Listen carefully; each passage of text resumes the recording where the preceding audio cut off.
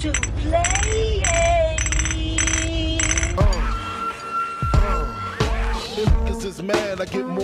King James, you lose this year with Kevin Love and Kyrie Irving. You ain't the king anymore. That's number one.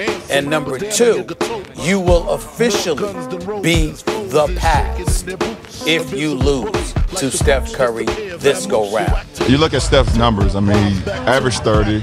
I think he led the league in steals. He was 90, 50, 40, and they won 73 wins. I mean, I don't.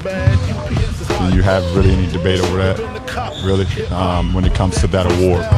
But when you talk about most valuable, then you can have a different conversation. So, but take none away from him. He's definitely deserving of that award for sure. I've gotten really good at ignoring people. So that is the theme of the last 2 years. So I'm all right. I'm riding with him. I'm riding shotgun with LeBron James.